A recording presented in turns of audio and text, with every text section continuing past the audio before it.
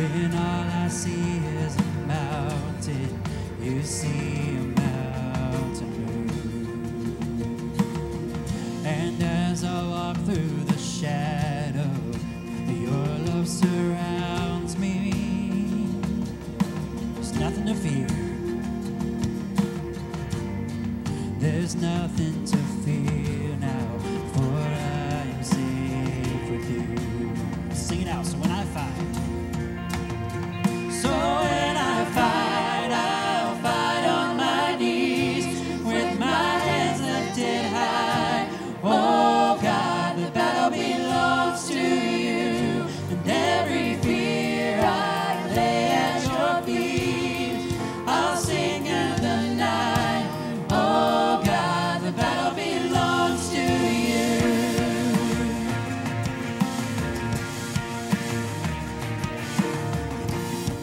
And if you are for me, who can be against me?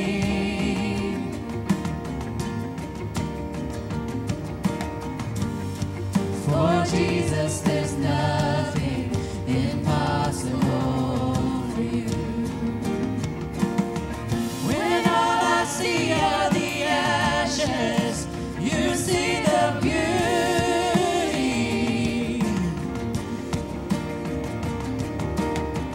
When all I see is a cross, and God, you see the empty tomb. So when I fight, I'll fight on my knees with my hands lifted high.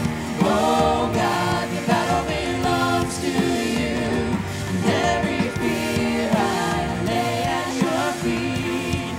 I'll sing through the night. Oh God, the battle belongs to you. Almighty fortress. And almighty fortress, you go before us. Nothing can stand against the power of our God.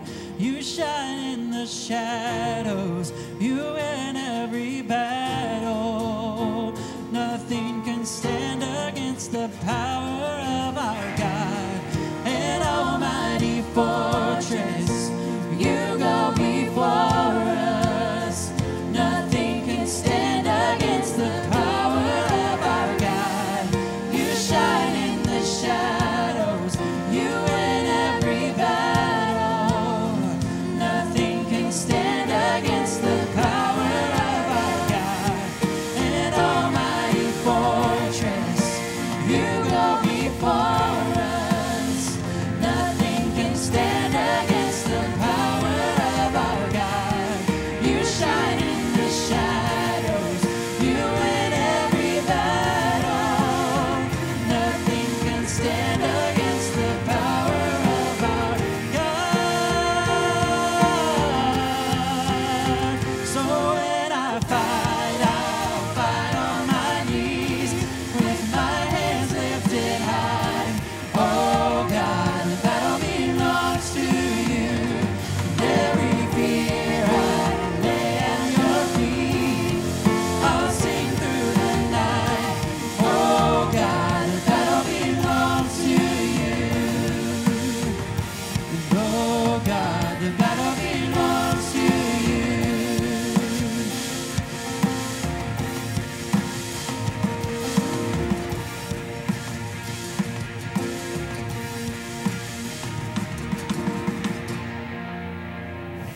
We're going to do our scripture reading today as a church.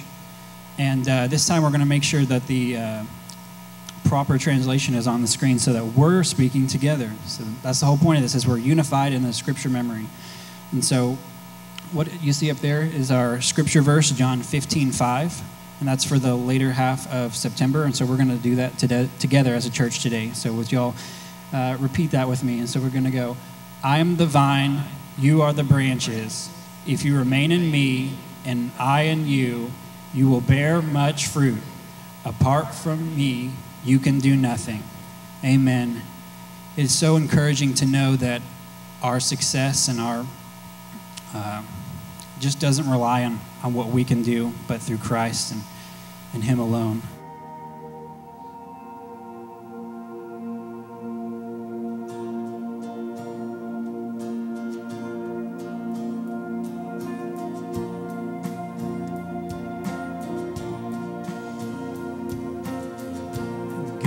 God sent His Son. They called Him Jesus. He came to love, heal, and forgive. He bled and died to buy my pardon.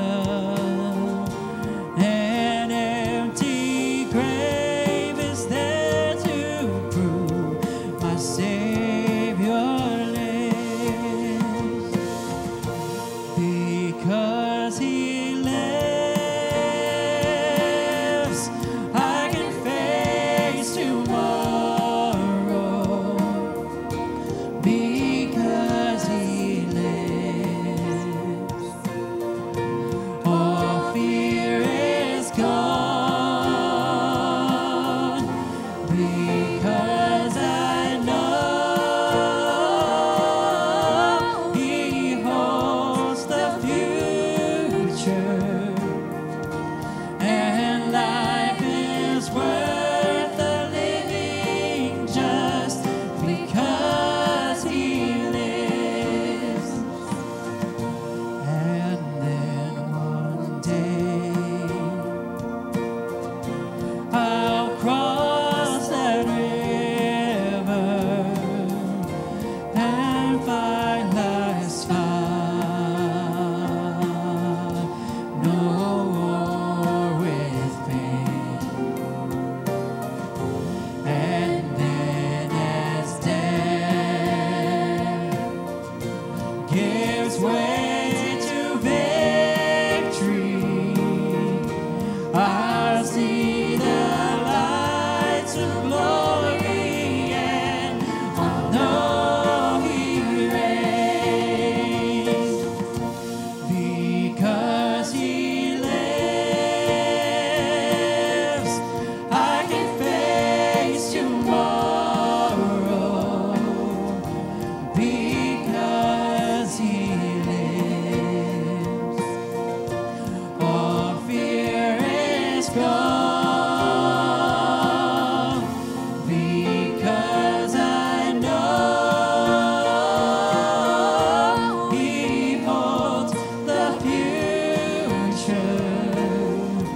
and life is worth the living just because He lives. Let's sing that one day again. And then one day I'll cross that river, I'll find life's fire, no war with pain. And then as death gives way to victory, I'll see the lights of glory, and I'll know He reigns. Because He lives, I can face tomorrow. Because He lives, all fear is gone. Because I know He holds the future, and life is worth the living just because He lives. Because I know. Because I know He holds the future, and life is worth the living just because He lives.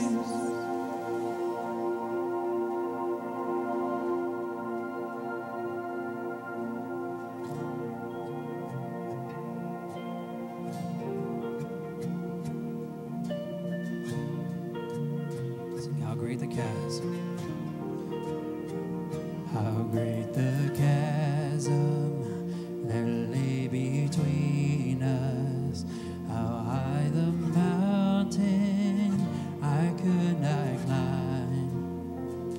In desperation, I turned to heaven and spoke your name into the night. Then through the darkness, your loving kindness tore through the shadows of my soul. The work is finished, the end is written. Jesus Christ, my living hope. Who could imagine so great a mercy? What heart could fathom such boundless grace? The God of ages stepped down from glory to wear my sin and bear my shame. The cross has spoken, I am forgiven. The King of Kings calls me his own. Beautiful Savior, I'm yours forever. And Jesus Christ, my living hope. And hallelujah, praise the one who set me free. Hallelujah, death has lost its grip on me. You have broken every chain. There's salvation in your name, Jesus Christ, my living hope. And hallelujah, praise the one who set me free. Hallelujah, death has lost its grip on me. You have broken every chain. There's salvation in your name, Jesus Christ, my living hope. Came the morning. Then came the morning that sealed the promise. Your buried body began to breathe. Out of the silence, the roaring lion declared the grave has no claim on me. Jesus, yours is the victory. Whoa, and hallelujah, praise the one who set me free. Hallelujah, death has lost its grip on me. You have broken every chain. There's salvation in your name, Jesus Christ, my living hope. And hallelujah, praise the one who set me free. Hallelujah, death has lost its grip on me. You have broken every chain. There's salvation in your name, Jesus Christ, my living hope. Jesus Christ, my living hope. Oh God, you are my living hope. Sing because you live, because I know. Because I know He holds the future, and life is worth the living just because He lives.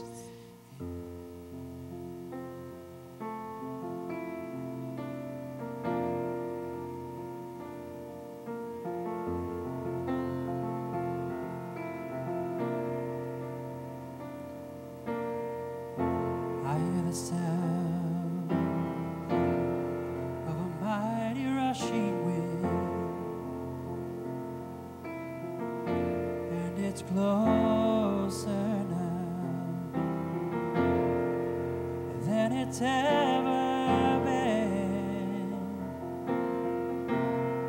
I can almost hear the trumpet as Gabriel sounds the call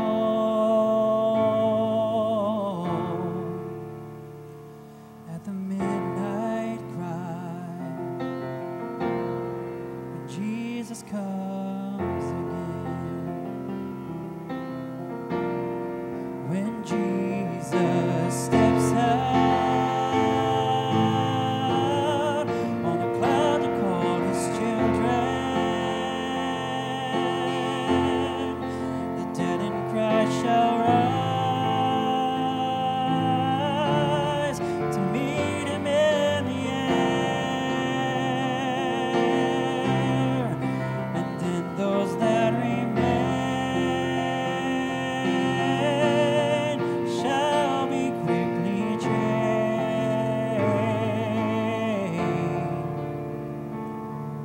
at the midnight cry when Jesus comes again.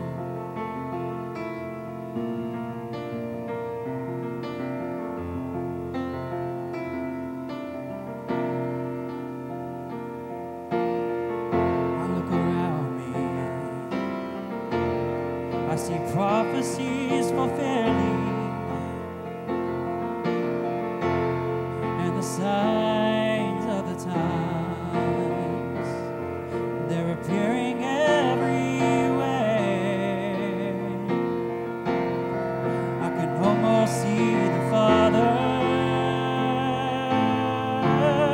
saying, "Son, go get my children."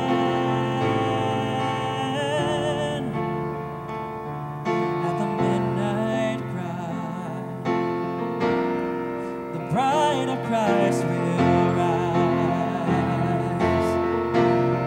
When Jesus steps out on a cloud to call his children, the dead in Christ shall rise to meet him in the air. And then those that remain shall be quickly changed at the midnight cry when Jesus comes again. When Jesus steps out on a cloud to call his children, the dead in Christ shall rise to meet him in the air. And then those that remain shall be quickly changed at the midnight cry when Jesus comes again. When Jesus comes again. When Jesus comes again.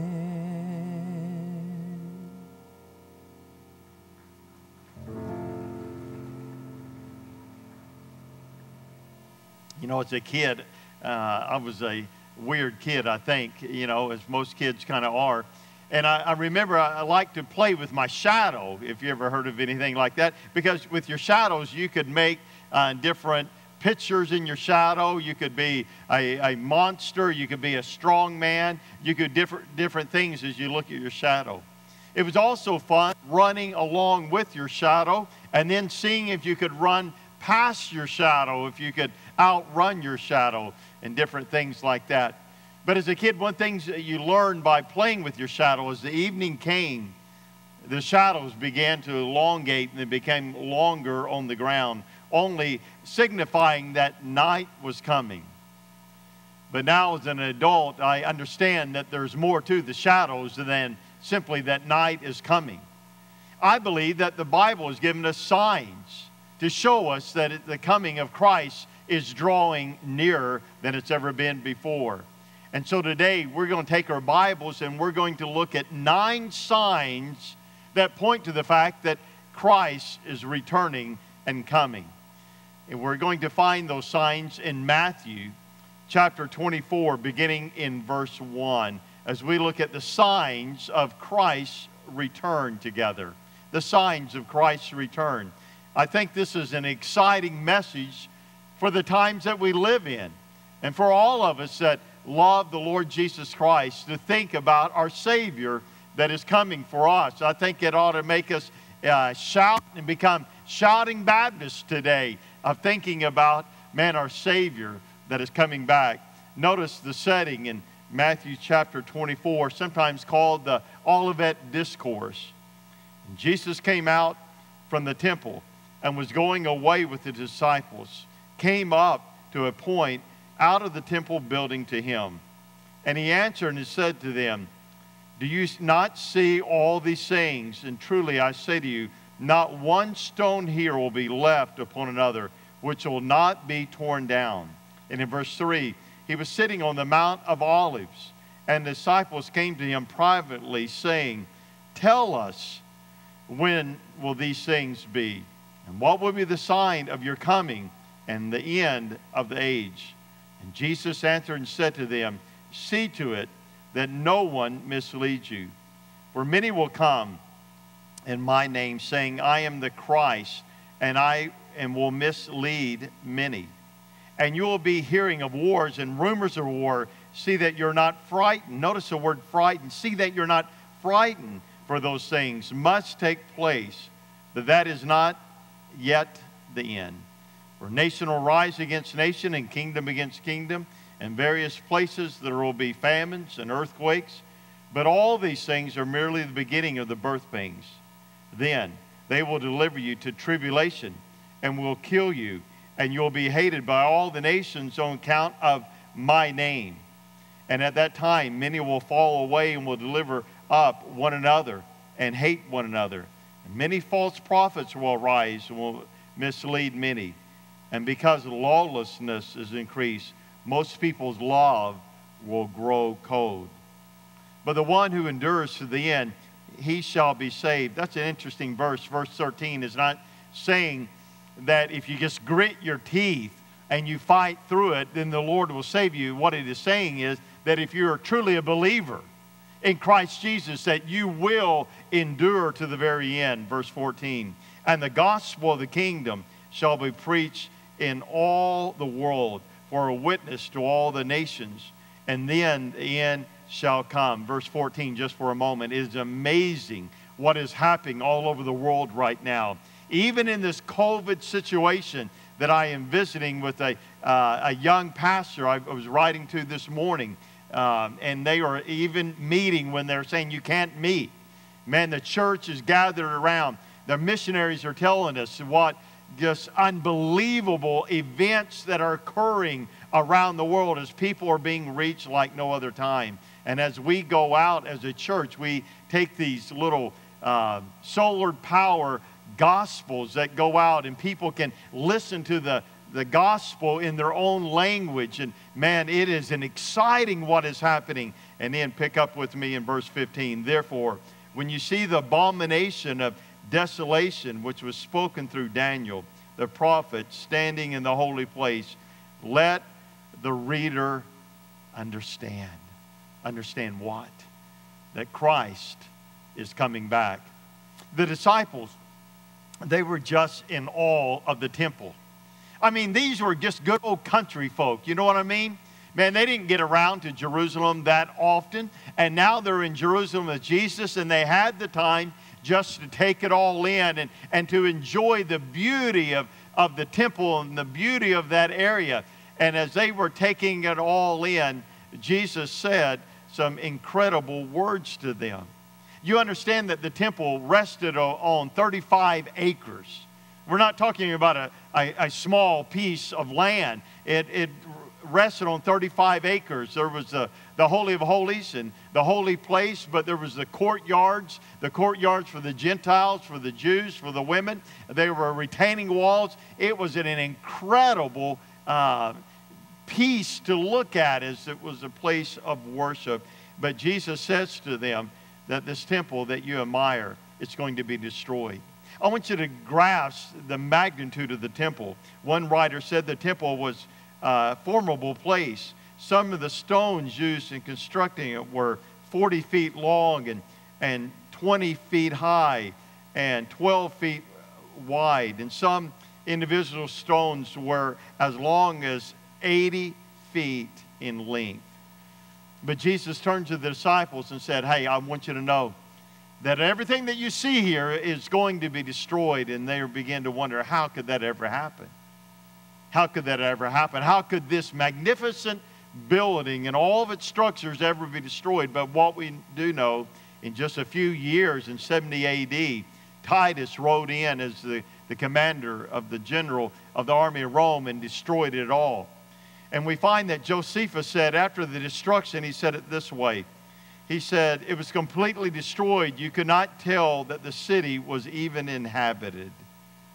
But Jesus travels from the temple, and he makes that journey down the Kidron Valley up to the Mount of Olives. And many of you have been to the Mount of Olives, and some of you are seeking to go with us in March. It is the most incredible view you could ever imagine. You're up on the Mount of Olives, and Jesus' disciples are now looking back down upon the temple. And it is one of the most incredible views you ever see. And Jesus' disciples are there. And as they were looking at this incredible sight, they asked him three questions. Three questions they wanted to know and understand. First of all, it says, tell us when these things will happen. Man, they wanted to know, when are these things, the destruction of the temple, when is that going to happen? The second question was, what will be the sign of your coming? And when are you going to come and establish your kingdom? Is it today? Is it tomorrow? Man, we're ready. When is it going to come? And then when will that day be when the end of the age will come? The first question they asked is, tell us when these things will happen. And they wanted to know about the temple. Man, how can the temple be destroyed? What is it going to be like? When is it going to happen? And Jesus tells them the answer to that in Luke 21. Verse 20 and following, it says, but when you see Jerusalem surrounded by the armies, then recognize that the desolation has happened. Then those who are in Judea flee to the mountains, and let those that are in the midst of the city depart. Because why? Don't go back, because the Romans are here. And let those who are in the country do not enter the city, because these are the days of vengeance, in order that all things which are written may be fulfilled. But woe to those who are with child and those who nurse the babes in those days, for there will be a great distress upon the land and the wrath of his people. Listen to this verse, verse 24. And they will fall by the edge of the sword and will be led captive into the nations. And Jerusalem will be trampled under their feet by the Gentiles until the times of the Gentiles be fulfilled. That's an interesting place, the word the Gentiles be fulfilled. We're living in the times of the Gentiles, according to Scripture. When did that begin? It began in 586 BC with the destruction of the first temple. And it will last, the times of the Gentiles, all the way until Jesus establishes his earthly kingdom from Jerusalem again. And so Jesus said, listen, that time is coming. The city is going to be surrounded. It's going to be destroyed. It's coming. But the second question they wanted to know is that when are you going to establish your kingdom? Jesus, man, we wanted to know when you're going to establish it. When are you coming? They use the words, the Greek word parousia. When are you going to come and establish your kingdom? They were thinking that the kingdom was going to be established by Jesus, that at any time, any moment, any day, he's going to rise up and establish his kingdom. And man, they were excited. The Jews wanted someone to establish the kingdom again and drive out the Romans. And they were asking questions, and Jesus began to describe what the kingdom will look like, what's going to happen in the kingdom. Not now, later it's going to occur. And then the third question What are the signs? What are the signs that we might know that you are coming again? What are the signs that point to the fact that you are coming? Lord, tell us what the signs are. And we see, beginning in verse 4 through verse 15, he begins to give us a litany of the signs. Now, understand when we read this chapter, the signs that he's talking about are the signs that are occurring in the tribulation period. The tribulation period occurs after the rapture. That's what you and I are waiting on. The rapture of the Lord, the catching up of the church, described in 1 Thessalonians chapter 4, beginning with verse 13 through verse 18. That's what we are waiting for. But as we see these signs that are going to be full-blown in the tribulation, I want you to understand that we are already seeing those signs, the shadows beginning to fall upon the face of the earth, only indicating to us today what? Man, our departure from this place could be very, very soon. I'm not setting a date, a time, but I'm anxious and believing it could come any day that our Lord would come for the church. And so what does he tell us about these signs? First of all, beginning in verse 4 and 5, it's the signs of deception.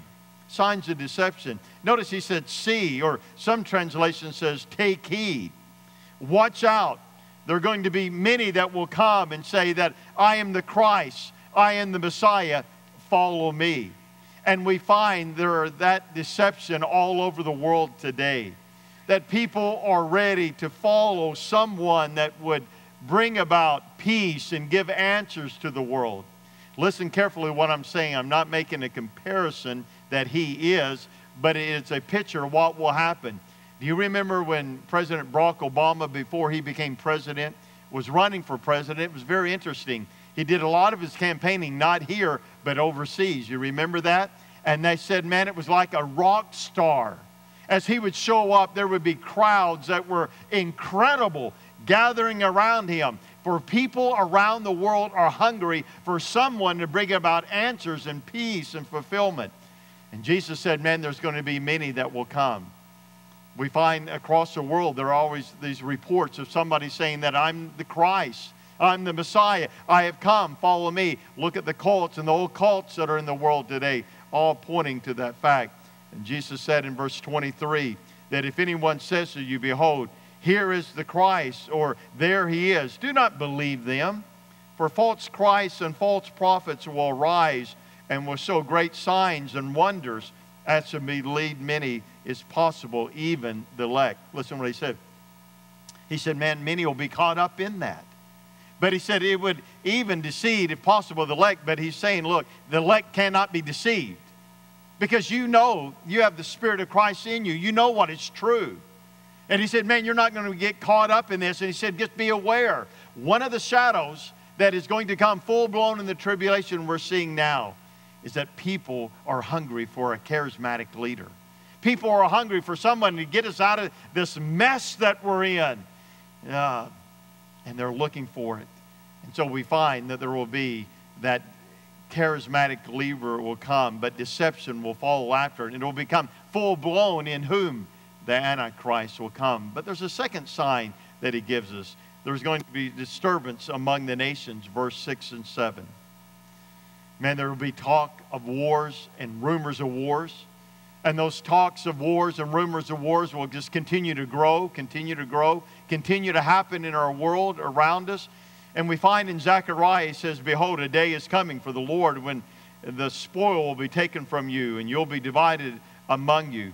For I will gather the nations against Jerusalem for battle, and the city will be captured, the horses plundered, and the women ravished, and half of the city will be exiled, but the rest of the people will not be cut off from the city. Then the Lord will go forth and fight against the nations when he fights on that day of battle. We find that the world is growing in this restlessness, and coalitions are forming. And we find it's going to form until that day that the world comes against Jerusalem and Israel. But the Lord will intervene and win that battle, the battle of Armageddon, the great end of all battles. It is estimated today that there's been over 1 billion people killed since the beginning of civilization in wars and battles. But listen to what's happening today, the hot topics that we find. Israel and Gaza in conflict. The U.S. departure from Afghanistan and what is happening there. Russia and the Ukraine. The Syrian civil war that is still playing out. And China is now declaring that the China Sea is theirs, and anybody that enters that area must answer to China. And so we see these areas of conflict that is happening around the world.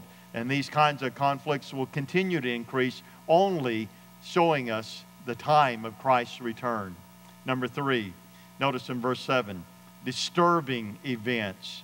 During the time of the tribulation, there's going to be some real disturbing events. Notice verse 7. And in various places there will be famines and earthquakes. And in Luke chapter 21, verse 11, it even includes pestilence. And I think you could put disease related to pestilence in it.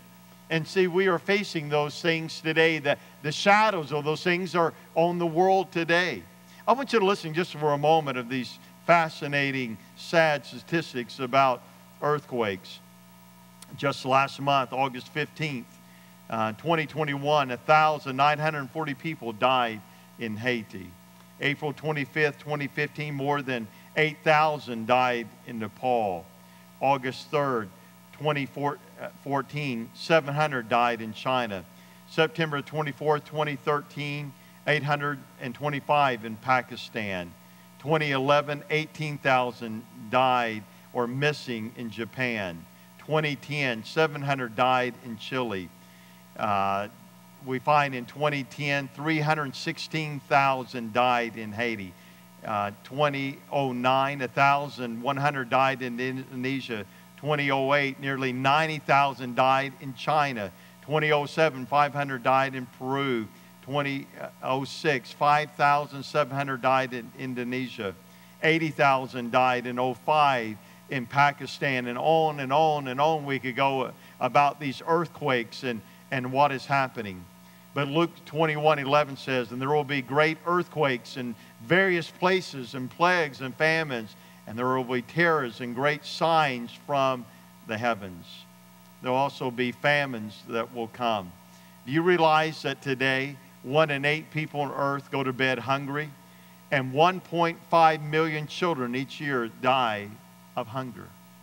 I'm simply pointing out that we are seeing the shadows of what is going to be full blown in the tribulation. Those shadows are ever increasing in our world today, reminding us of Christ's coming. In Revelation chapter 8:7, it says, there sounded and there came hail and fire mixed with blood, and they were thrown to the earth. A third of the earth was burned up, and a third of the trees were burned up, and all the grass and the trees were burned up. Will add to the plagues and to the misery of what's going on the earth. Also, Revelation 16:2-3 talks about, so the first angel went and poured out his bow upon the earth, and it became lonesome, and malignant sores on people, and the mark of the beast who they worship their image. And the second angel poured out a bow into the sea, and it became blood like dead man, and every living thing in the sea died, simply referring to the fact that this age is going to be full of disease, earthquakes, famine, plagues are going to rule the world. Number 4, a determined effort to silence believers. Over the last 4 or 5 decades, we have seen the silencing of believers more and more. Christians are becoming more marginalized. And today, if you stood up in your school, if you stood up in your civic club and said, I'm a Christian, I'm a born-again believer, what benefit is that to you? There's no benefits to that anymore in America to say, I am a believer in Christ. No benefits at all. At one time, you would be recognized. At one time, it would give you an acceptance. But today, if you are saying that I am a believer, I'm telling you, it doesn't give any benefits in America anymore. If you claim to stand for the truths revealed in the Bible, you'll be labeled as a homophobic, narrow-minded bigot, a right-wing fundamentalist. We are a nation that is killing our own children, promoting legalized, perverted lifestyle and drugs, and the voice of biblically minded people have become more marginalized year by year.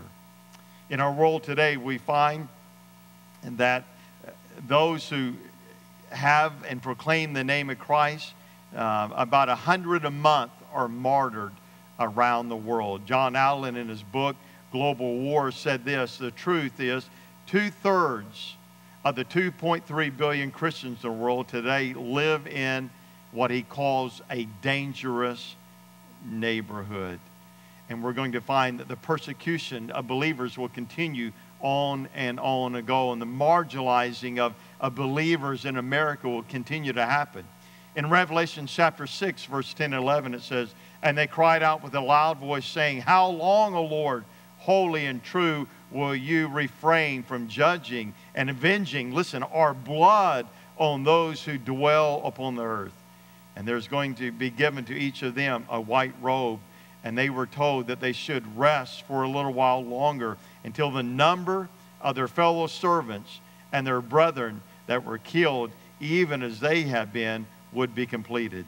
Revelation chapter 7, 9 and 10 said, "After these things I looked, and behold, and there was a great multitude that no one could count, from every nation and the tribes and people and tongues, were standing before the throne and before the Lamb, clothed in white robes, and palm branches were in their hands. And they cry out with a loud voice, saying, Salvation to our God, who sits upon the throne and the Lamb."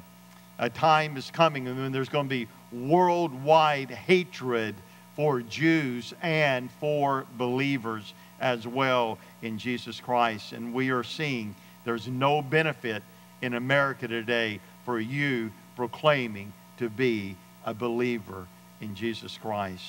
And then we're going to see the desertion among those who claim to be believers. Look in verse 10.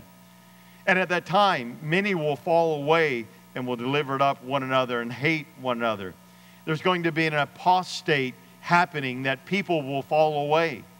And people are discouraged when they see that. They say, man, they were once among us. They were once a Sunday school teacher. They were once a deacon. I mean, they look like us. But understand this. The Bible said they were never really of us. They were born again. Even though they had the right words for a time, had said the right things, but there's going to be a falling away from the church, a falling away from those who claim to know Christ. We see it in our day, don't we?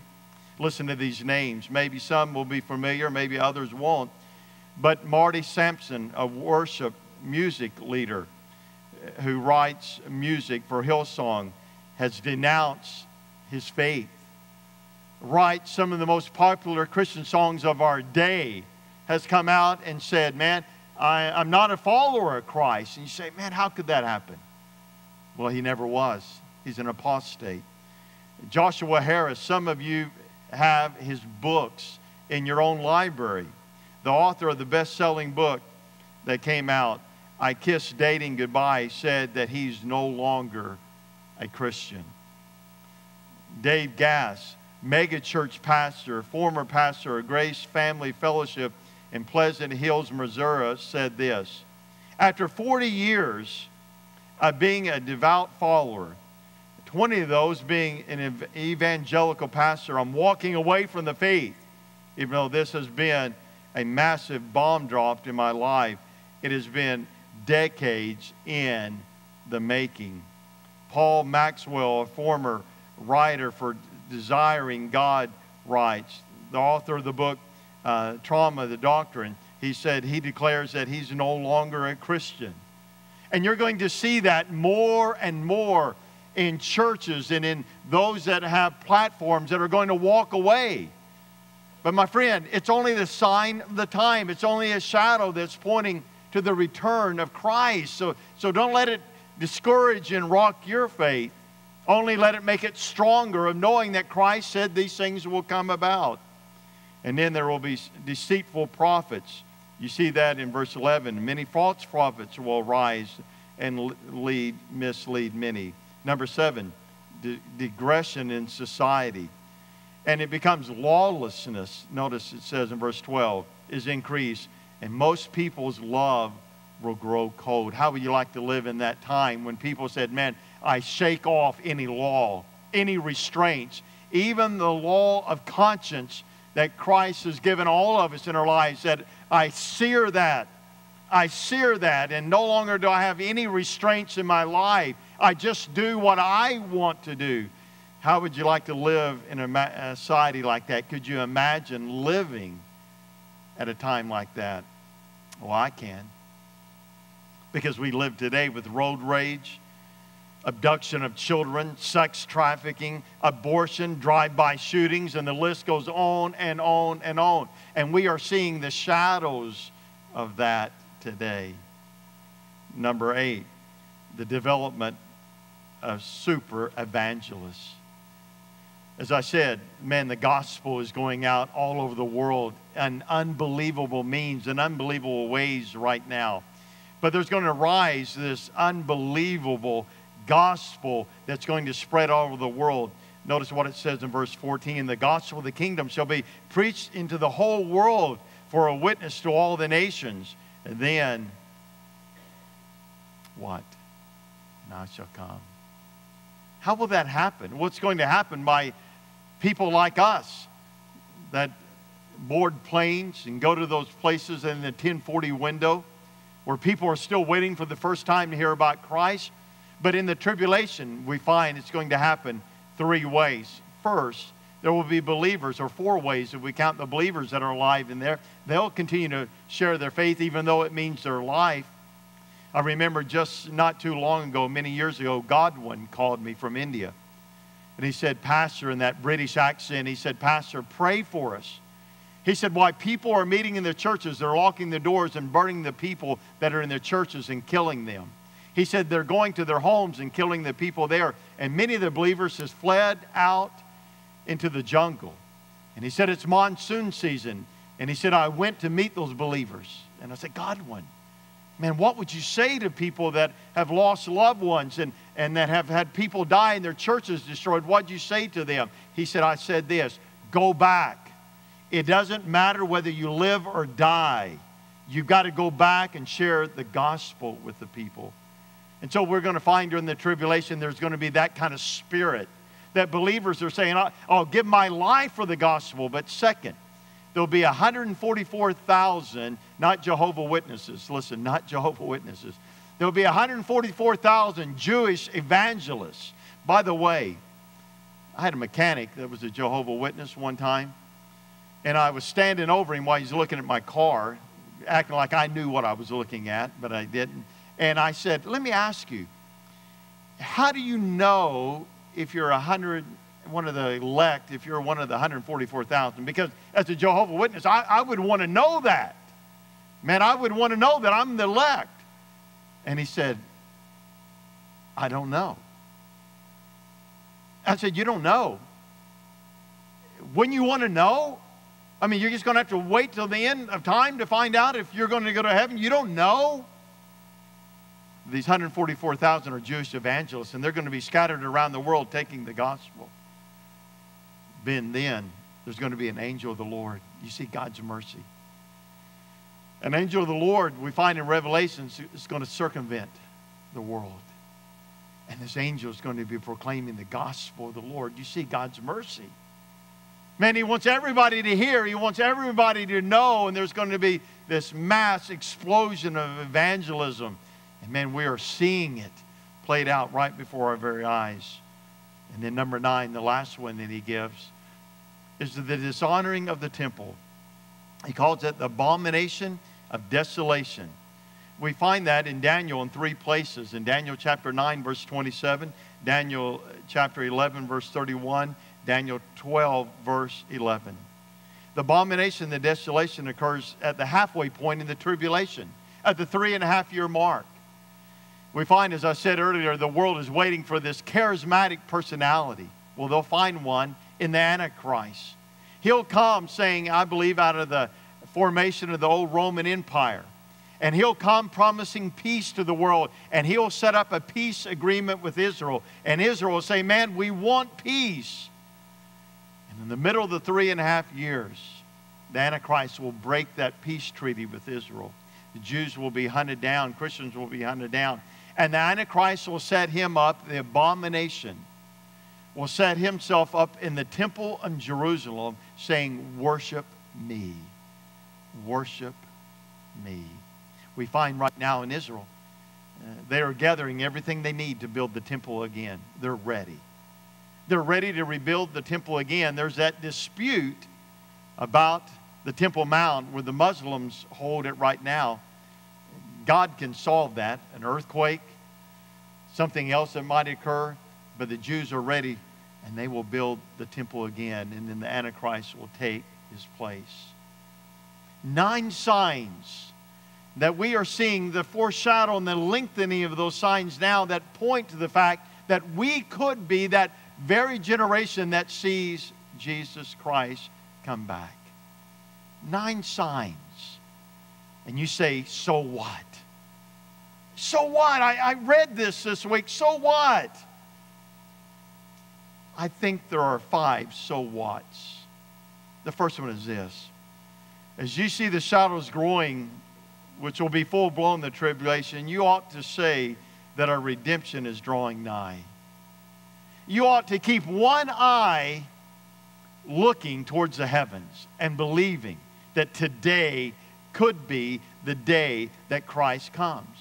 I'm talking about a healthy anticipation. I'm not saying go and sell everything that you have and move to the mountaintop somewhere and just sit and wait. No, no, no, no. I'm just saying that we ought to live the life that God has called us.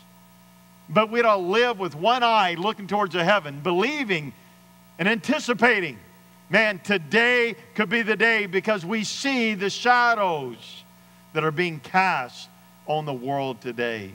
The second thing is, you see the shadows growing, it ought to make you say, I want to live a life that matters for Christ. Listen, man, I'm amazed at people that say, I ought to get back in church. Man, I ought to really get after it. I ought to really, no, listen, I'm telling you, as my church, man, today is the day that you ought to live full-blown for Jesus Christ. Man, there's no tomorrow.